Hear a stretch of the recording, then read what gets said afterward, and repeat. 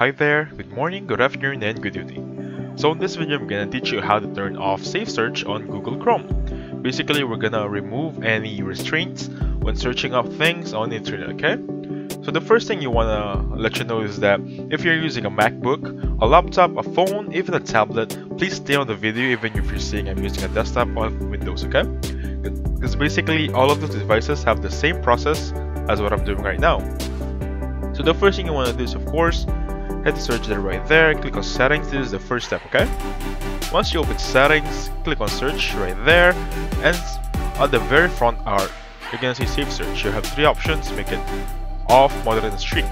Each one is the different intensity. For example, off says don't filter adult content from my web results, filter adult images and videos but not my text from my web results, and of course streak is the hardest one. So simply click on off with that one and you'll be good to go.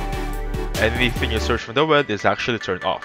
Now if you want to go to the extra mile, open your Google and then click on the three dots, click on settings, click on privacy and security, click on security right there, and then as you can see here, safe browsing, right? Now you can have your option right here: no protection, standard protection, and enhanced protection. Basically it's the same thing as the one earlier on settings. No protection means turn off.